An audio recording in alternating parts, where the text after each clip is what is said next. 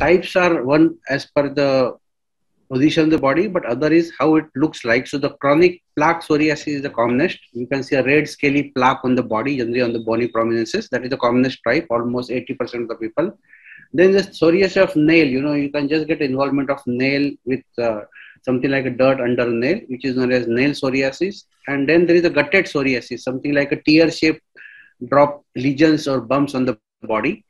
And some rare varieties like inverse or flexural psoriasis, psoriasis involving only flexures like armpits and groins, and a pustular psoriasis, psoriasis which can be seen only as a pus-filled lesions in the body and not as a scaly plaques.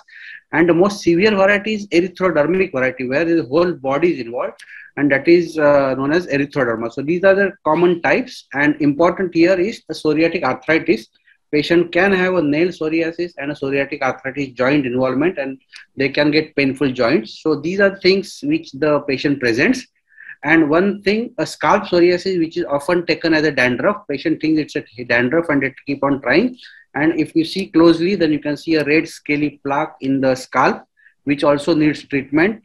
So again, anything which is a dandruff not responding to treatment, please think that it could be a sebopsoriasis or psoriasis. So these are the types of psoriasis.